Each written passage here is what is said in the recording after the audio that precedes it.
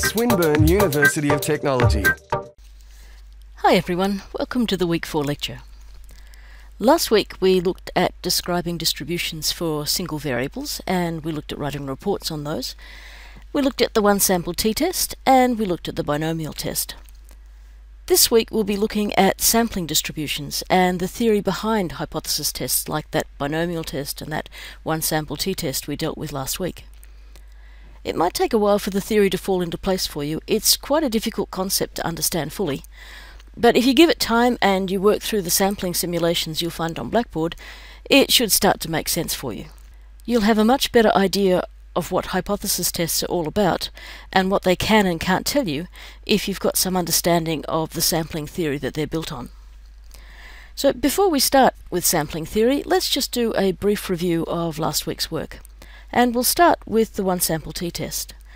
Now, a one sample t-test is for a metric variable, and the essential idea is that we're comparing the mean in our sample to some fixed or reference mean.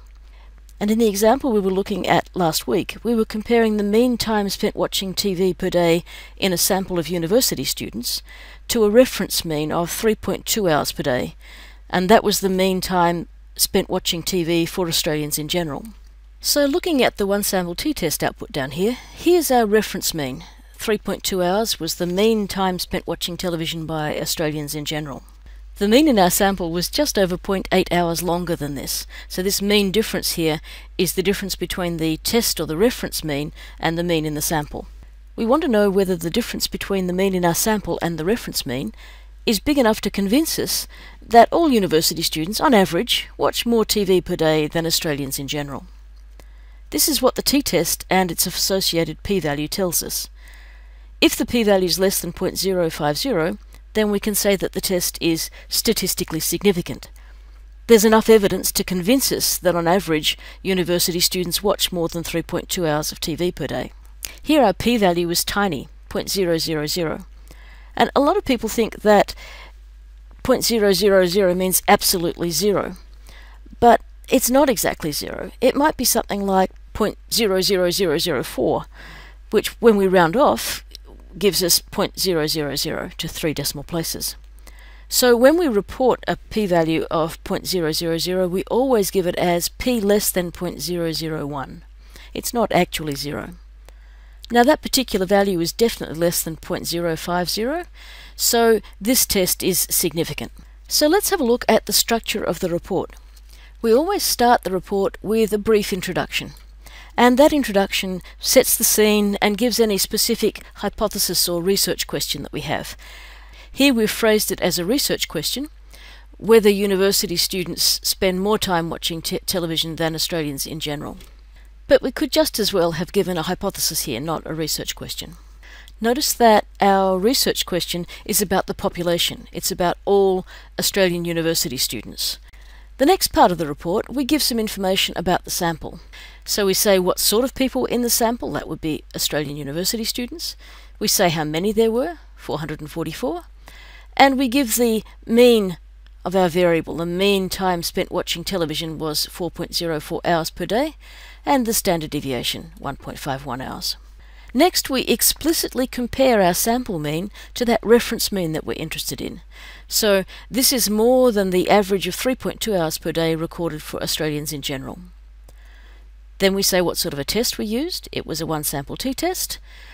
And we comment that the difference in the mean time is significant. So we have to back up that statement about significance with the appropriate statistics. And you'll see here we report the degrees of freedom. That's coming from here in the output. We report the actual value of the t statistic, 11.67, and that's coming from here in the output. And we report the p-value, p less than 0.001. Next, we interpret the 95% confidence interval. Now you need to be really careful with how you express this. The 95% confidence interval is talking about the population, all university students. So you need to be sure that your interpretation doesn't sound like you're talking about the sample. So for example, if you said the 95% confidence interval indicates that the university students watched between 0.7 and 0.98 hours more TV, it would sound like you were just discussing the students who took part in the study, not the population of all university students. Finally, we have to finish with the conclusion. So here we're explicitly relating our findings back to the original hypothesis. Again, notice that you've got to be very careful with the language here. If you said the university students spent more time watching TV than Australians in general, it would sound like you were just discussing the 444 students in the sample, not all university students. So here we've said, as suggested, university students spend more time watching television than Australians in general, and then it's clear that we're talking about the population of all university students. So now let's have a look at the binomial test. Binomial tests are relevant to categorical data. We use binomial tests to compare the percentage or the proportion in the sample to some known or reference percentage or proportion. In this case, we're comparing the percentage of Australians who've travelled overseas in our sample to the reference percentage, 25% who travelled overseas in 2010. So we can see that in our sample, 35% or 0.35 had travelled overseas in the last 12 months. This is our observed proportion. And we're comparing that to the test proportion, our reference proportion of 0.25. That's the percentage of Australians who travelled overseas in 2010.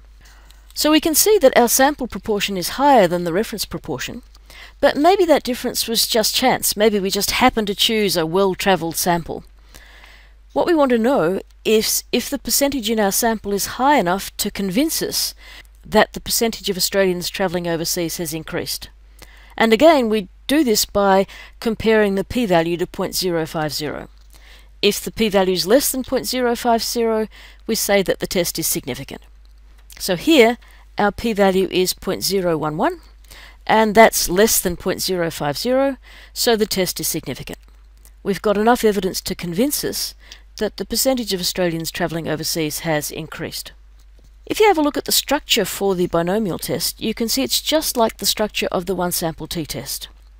We've started with an introduction, and here we've given a hypothesis that the percentage of Australians who travel overseas has increased since 2010.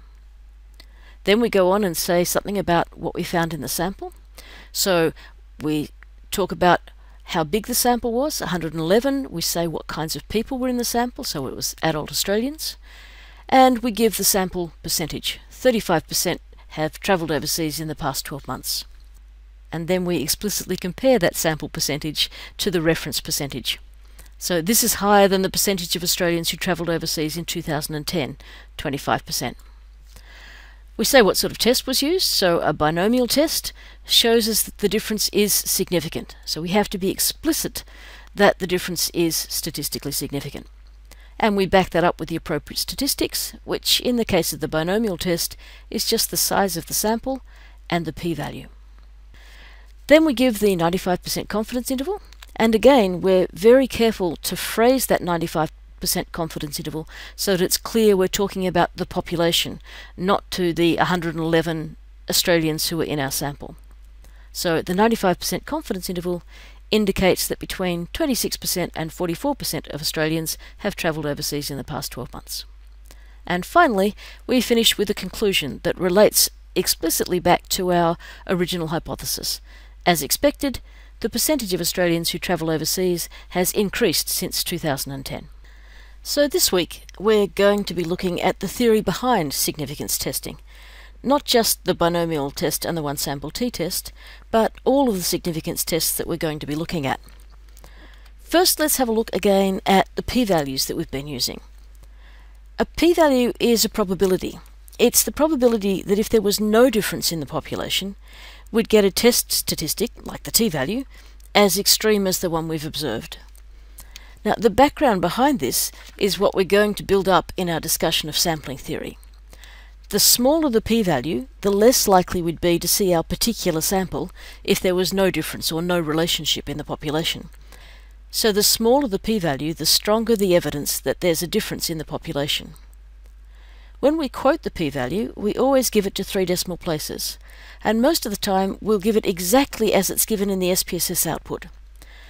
For example, p is 0.011 or p equals 0.020.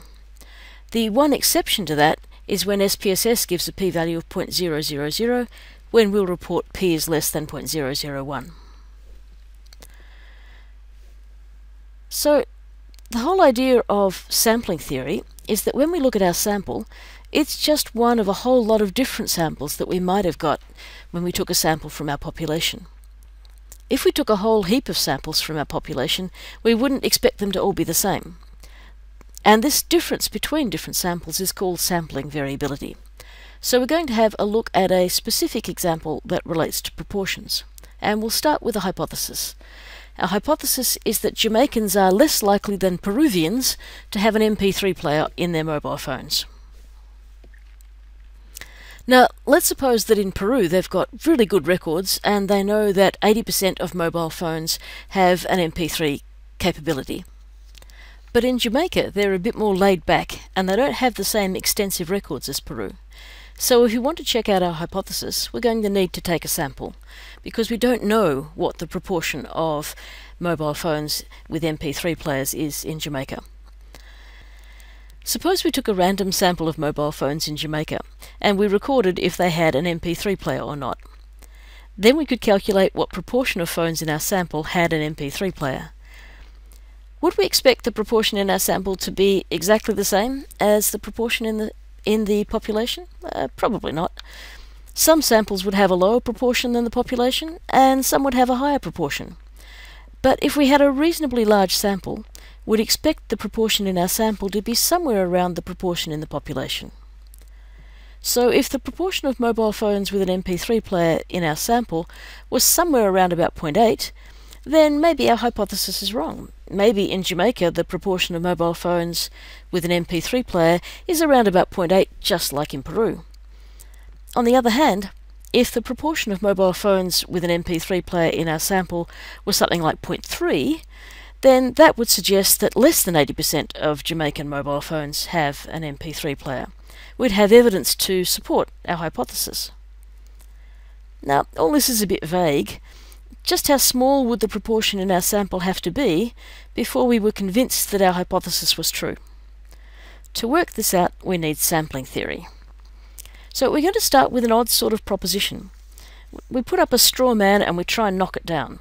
What if the proportion of mobile phones with an MP3 player was exactly the same in Jamaica as it was in Peru?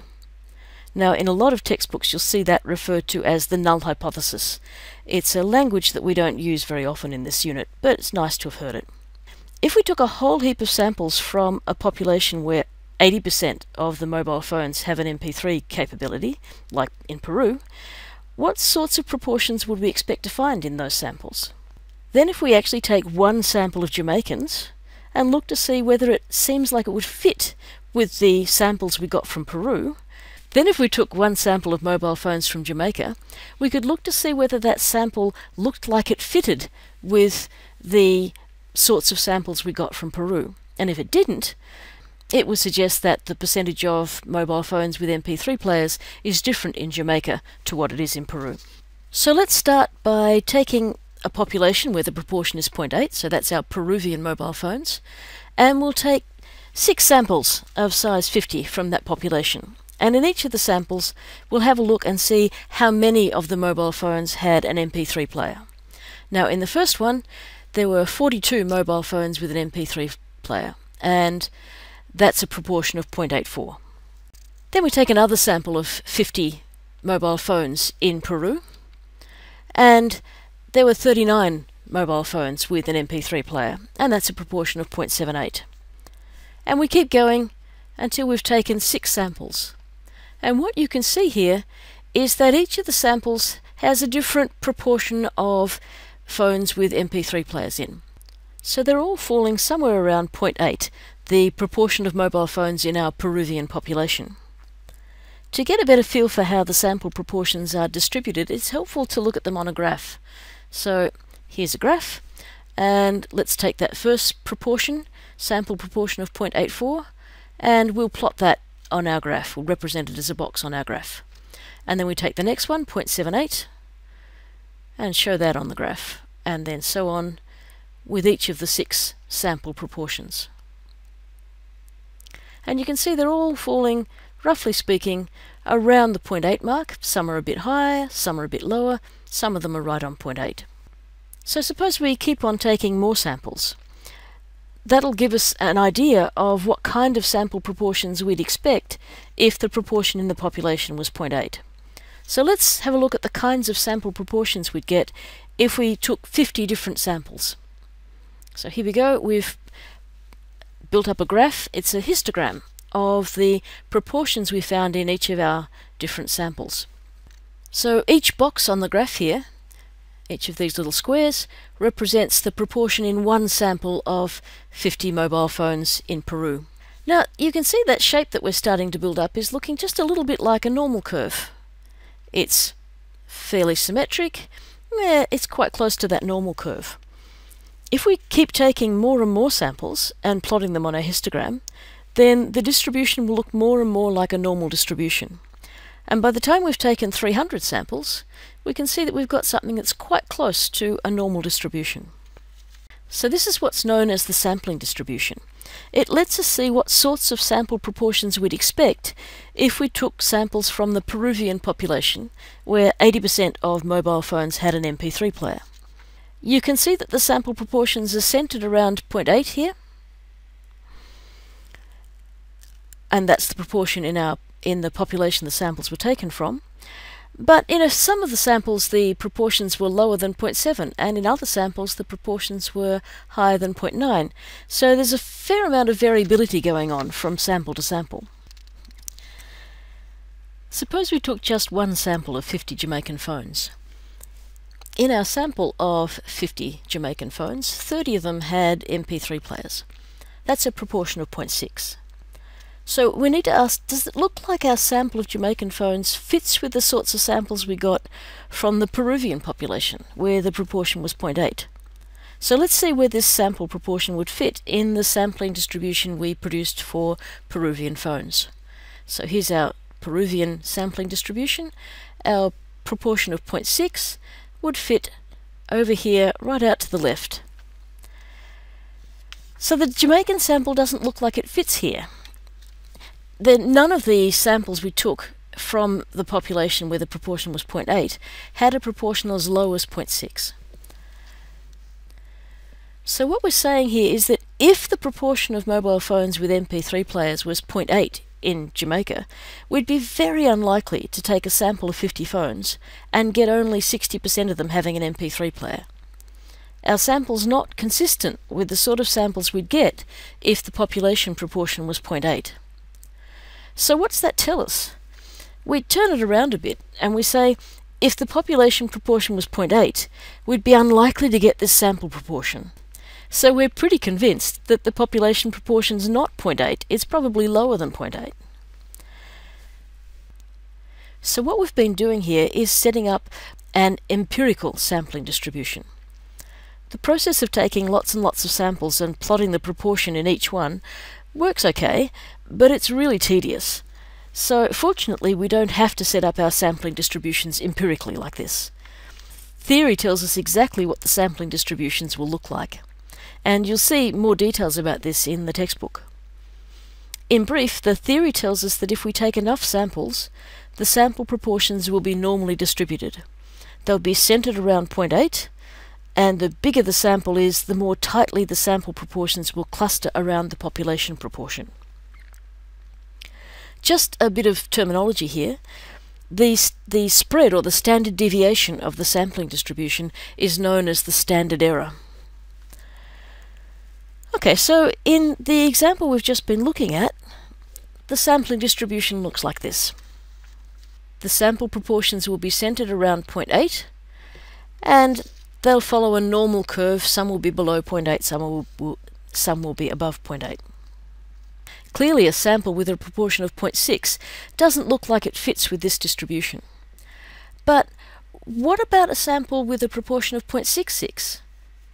So here's 0.66 on our scale. Does that look like it fits with the distribution? It's getting a bit more difficult to tell. What are we going to call unlikely here? How are we going to decide whether a sample proportion looks like it fits with our sampling distribution or not? So what we're going to do is use the information that we have about the normal distribution. So remember, with the normal distribution, 95% of values fall within 2 standard deviations of the mean. And any score that's more than 2 standard deviations away from the mean, we refer to as being unusual or unlikely. So we'll use that theory on our sampling distribution. 95% of values in our sampling distribution will fall within 2 standard deviations of the mean, so between about 0.69 and 0.91. Any value that falls outside that range we're going to call unusual or unlikely. So 0.66 falls around about here on the graph. That means it falls in the unlikely region. And if we had a sample proportion of 0.66, we would say we had enough evidence to convince us that the proportion of mobile phones with an MP3 player in Jamaica is less than 0.8. Now, this all relates to the binomial test. The binomial test actually works out the probabilities in that tail ends of that distribution. If there was no bias in our sample, then we can be pretty confident that the sample was not taken from a population with a proportion of 0.8, that the population proportion in Jamaica is less than 0.8. So this 0.001, the p-value, is consistent with the fact that our sample proportion, 0.6, falls outside the likely region in our sampling distribution. Now, we'd like to take this a little bit further. If the proportion of Jamaican mobile phones with an MP3 player is less than 0.8, I'd like a bit more information. Just how small do I think that percentage might be? What proportion of Jamaican mobile phones do have an MP3 player?